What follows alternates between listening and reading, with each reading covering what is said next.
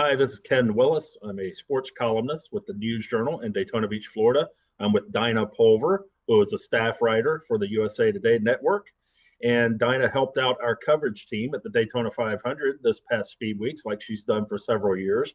And this particular Speed Weeks ended in quite violent fashion. I'm sure everybody's seen the replay of the accident involving Ryan Newman on the final lap of the 500. Dinah and I were among our staffers that were there at the time and left basically hanging for a couple hours awaiting word from the hospital that on Ryan Newman's condition. They reported non-life-threatening injuries. And Dinah, I assume that still leaves a wide berth of what those injuries could be, from mildly serious to very serious, I would think. It does. There's a lot of possibilities out there for exactly what could have happened to Ryan in the car. Been a fair amount of speculation about that. The team certainly asked people not to speculate. There have been numerous injuries at Daytona Speedway before that involved broken necks, broken backs because of the force of their bodies against their restraint systems as their cars are flipped into the air and come back down. Since Dale Earnhardt was killed on the last lap of the 500 19 years ago, and that launched the modern era, the revolution. In recent years, they're not strides; they're plugging little holes. They're learning more about this, more about that, and it had gotten to the point where we fully expected Ryan Newman to at least be helped out of the car at most, since it was sort of crushed. They were going to have to cut him out, but we fully expected him, as that wreck was unfolding. You expected at the end with him getting out of that car and walking to the ambulance for the mandatory ride to the care center. But when he wasn't, and when, say, a half hour or so later he was being hauled away in a speeding ambulance, it really took us all aback, because we almost thought the cars were getting as bulletproof as they could get them. But we learned that there are still areas of high danger, and they found one because he was upside down on the track and got hit on the driver's side by the car of Corey LaJoie. And I don't know how fast Corey LaJoie was going, but he was going somewhere between 150 and 200 miles an hour, I would say. And the force of that impact threw his car into the air a second time. He had already been upside down, rolling in the air, or flipping, and then he went up into the air again. And like Ken said, fans were waiting in the stands. Fans were watching closely.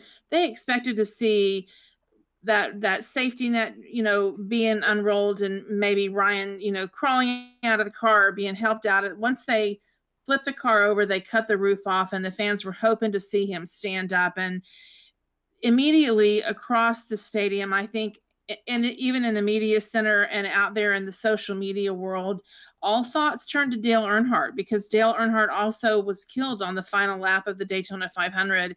And people immediately started drawing comparisons between the Earnhardt collision and Ryan's wreck. I think if you're looking for Daytona comparisons, you got to go back a year earlier than Dale Earnhardt to the Jeff Bodine crash in 2000, and the very first truck race that they had at Daytona in 2000. Pretty much the same part of the track, and pretty much the same sequence of events. He wrecked hard. He was already wrecked and was spinning and got hit a second time. Got hit by a car coming past him that just drilled him and sent him into a whole nother wreck. And there was very little left of his truck at the end. His truck looked a lot worse than Ryan Newman's car, even after they cut Ryan Newman's roof off to get him out.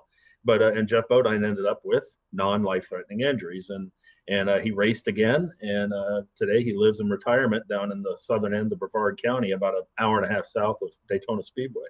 So we're all hoping, obviously, for the same conclusion here. Sure, and among this, there's been a lot of talk about the safety advances since Earnhardt. I know they made the Hans devices mandatory. They have continued to add safer barrier around the walls of the Daytona International Speedway, and then they've added safer barrier in other locations. And Ken, what are some of the other safety measures they've taken? Well, they've done a lot to the car itself and the cockpit. They're almost in a womb in there compared to the cars in 01 when Earnhardt was killed. If you looked inside that car, inside that cockpit, and then looked at today's cars, the '01 era car looked agricultural compared to what you have today. It was just a seat basically and the roll cage and all that. They've added that the seat technology alone has added a tremendous amount of additional safety. Now you throw in the restraints, the different seat belting that they have today through tons and tons of testing with crash test dummies and the like, and helmets and the too. helmets, and they got and the Hans device. The two single greatest pieces that have saved a lot of drivers' bacon has been that Hans device that keeps their head from continuing forward when they come to an abrupt stop. And the worst case scenario, it snaps the brain stem and they're dead. The other piece is not as simple a piece of technology. It's the soft wall technology that's very expensive, and that they cover every piece of concrete they can with it at the track. The outside retaining wall, the inside walls, they cover as much of that as they can, because if you leave any of that uncovered, somebody will eventually find it. So those are the two areas that are the most visible, because you see the driver wearing the Hans device and you see the safer barriers out along the tracks. I don't think either of those. The safer barrier, the soft wall technology came into play at the beginning of that wreck last night, because when he slammed into the wall, which triggered him to get upside down and airborne, that would have been a lot worse if that was exposed concrete. But I think just speculating, which of course we shouldn't do, but we do it anyway. If I'm thinking of the equipment, the modern equipment that might have come into play for him last year, two things: the additional crush panels that they inside the car, specifically over there on the driver's side, and those new restraints that they have beside the drivers that come out beyond their ears in front of them. It hampers their peripheral vision, but they've added mirrors for that to help overcome that. Peripheral vision's an issue, but it keeps their head from slapping violently horizontally. It keeps them in this little cocoon, and I think that those two things, the crush panels and the head restraints on the side that keep them from violently going horizontally, I think those things, I'm just, as an outsider watching this, layman at best, I think those are the two most important pieces of safety equipment from last night. Certainly that came into play last night. I think you're right. Although, over the years, Ryan has kind of become, he's been a vocal proponent of continuing to take additional measures, right? Yep. He was fined once for saying something after a wreck in Talladega. Well, he's a mechanical engineering grad from Purdue University, which makes him an outlier in the racing community, because most of these guys focus on racing and only racing from a very early age. So he's very well spoken on these things, and also you add to that he's very opinionated and does not mind sharing his opinion. He has talked about it, but he's not alone. A lot of racers, Tony Stewart comes to mind, and many others, don't like the style of racing that they have at Daytona and the sister track Talladega, because the rules package leads to the equalization of the competition. That means you're going to have bigger packs of cars at a very high rate of speed. The better cars can't separate themselves from the lesser cars, and you get the huge wrecks that we see here in Talladega. And if you keep inviting huge wrecks, you obviously increase your chances of somebody, getting dinged up, hurt, or worse. Right, and this is definitely not Ryan's first time in the air. I mean, he was in the air in 2003 in Daytona, right? Yeah, that's another thing that crossed my mind last night, was as the wreck was unfolding, my first thought was, I'm glad he didn't get into the fence, the catch fence that's above the concrete wall. I said, thank God he didn't hit that fence, because we've had issues with that and fans getting hurt. And then my second thought was, wow, this has been a long time, but he has crossed in front of the front grandstands on his roof before. It's not his first time. And then after that, you're not really, we've gotten so used to them walking away from these things, you're just not as concerned as in retrospect we should have been. And recovering from these wrecks has been kind of, I've interviewed several drivers. There was a driver critically injured in the Rolex by hitting a car several years ago, Mimo Gidley.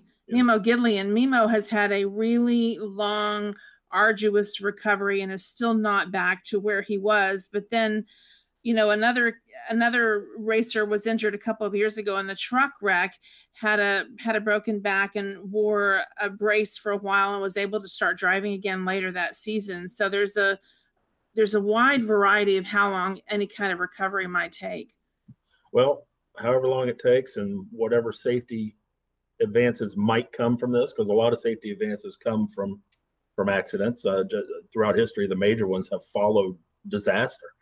And this appears that it's no disaster. I'm sure that Ryan thinks it was, but hopefully it's he recovers and all is well. But whatever happens, I'm sure they're going to take the black box, they're going to examine the cars, and they will find a way to try to bulk up that side and try to limit the possibility of that type of accident and injury happening again. And as all that unfolds, Dinah, we will keep an eye on it and get the news out there as it happens, I trust, right?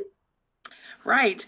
They NASCAR confirmed last night that they had taken the cars of Corey LaJoie, who of course is the car that hit Ryan as he was coming back down from the first flip. And that car and Ryan's car have been packed up and are headed back to NASCAR's research and design facility in North Carolina, where they will put those cars through every kind of imaginable test with their equipment and their modeling and the things that they do to try to look for the weak points in the car or things that could be corrected.